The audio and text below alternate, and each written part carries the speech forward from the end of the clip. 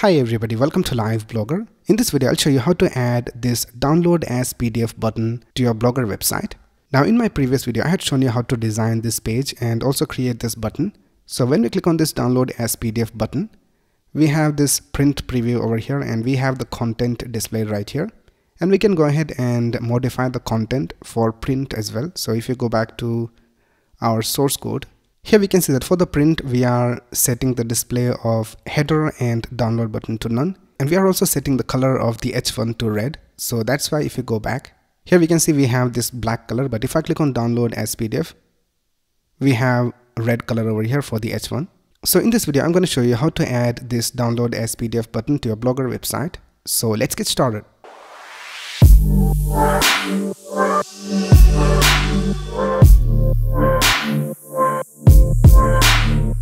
Right here I have logged into my Blogger dashboard and we can add this button to any of our posts. So let's add it to one of these posts. Let's add it to the first post.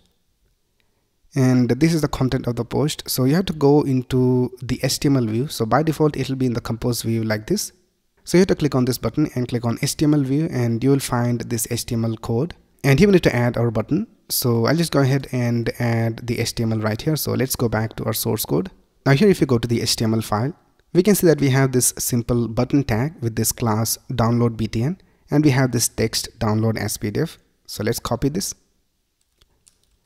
and let's paste it over here. And then we need to add the CSS. So I'll just go over here to the top and let's create a style tag. And in this we will add the CSS. So let's go back to our source code. And in the CSS, this is the CSS you need to copy. So you can just go ahead and pause the video and copy this CSS, or you can add your own CSS. And let's go ahead and paste it over here. And now if you want to edit the print page, then you can go ahead and copy this CSS as well. So let's copy this and let's paste it over here. And here instead of header and all these things, we need to add the things that we have in our post. And I'll just remove this H1 color from here. So for now, I'll just remove these things. I'll just remove everything inside this. We will add this code later. And then the last thing we need to do is we need to add the JavaScript. So let's create a script tag over here. And let's go back to our source code. And let's copy this JavaScript from here. And let's paste it over here. And now you can go ahead and click on update. And let's open this post. And this is how the post looks. But if you scroll down, we have this download as PDF button. And if I click on that, we have this print preview displayed over here. And now let's go ahead and hide some of these things. So I'll just keep the header and let's hide this download as PDF button and also this comments section and also this popular post section. And we'll also hide this sidebar and also this footer. So let's go ahead and see what are the classes and the IDs of all these elements. So let's right click over here and go to inspect. And let's scroll up and let's find the container division.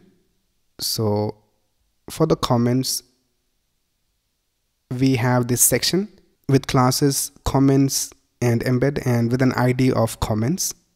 So let's target this. So let's go back to our post. And here, let's tap hash comments and display none. And let's go back. And for this download as PDF button, we have this class of download btn. So let's add that as well. .download btn. And then the next thing is this popular post widget. So let's right click over here and go to inspect and let's find the container division. So it is this division right here and it has this ID of popular posts. We can also target this main popular posts. So let's copy this selector and let's paste it over here. And then the next thing is the footer. So here we have the footer. So let's right click and go to inspect. And here we have this footer. So we can just target this footer element. So let's go ahead and type footer. And then the last thing is the sidebar. So right now the sidebar is not being displayed. But if you click on this download as PDF button and if you scroll down, here we have the sidebar displayed. So let's go ahead and zoom out our page, and now we can see that the sidebar is being displayed. So let's take a look at the container division. So for the sidebar, we have this aside with the class of sidebar container. So let's target this sidebar container. So let's type dot sidebar container, and I think that's basically it. So let's go ahead and update. Let's go back to our post and let's reload this page. And now let's scroll down and let's click on this download as PDF button. And now we have the header and this content displayed over here. If you scroll down, we can see that everything else is hidden. And now if you click on save, it will be saved as a PDF file. So if you go to the end of this name, we can see that it says .pdf. So that's basically how you can add this download as PDF button to your Blogger website. Alright, so that's basically it for this video. If you have any doubts, you can ask in the comments below. And if you like this video, please click on the like button and subscribe to this channel to get the latest video updates. Thanks a lot for watching. Have a nice day.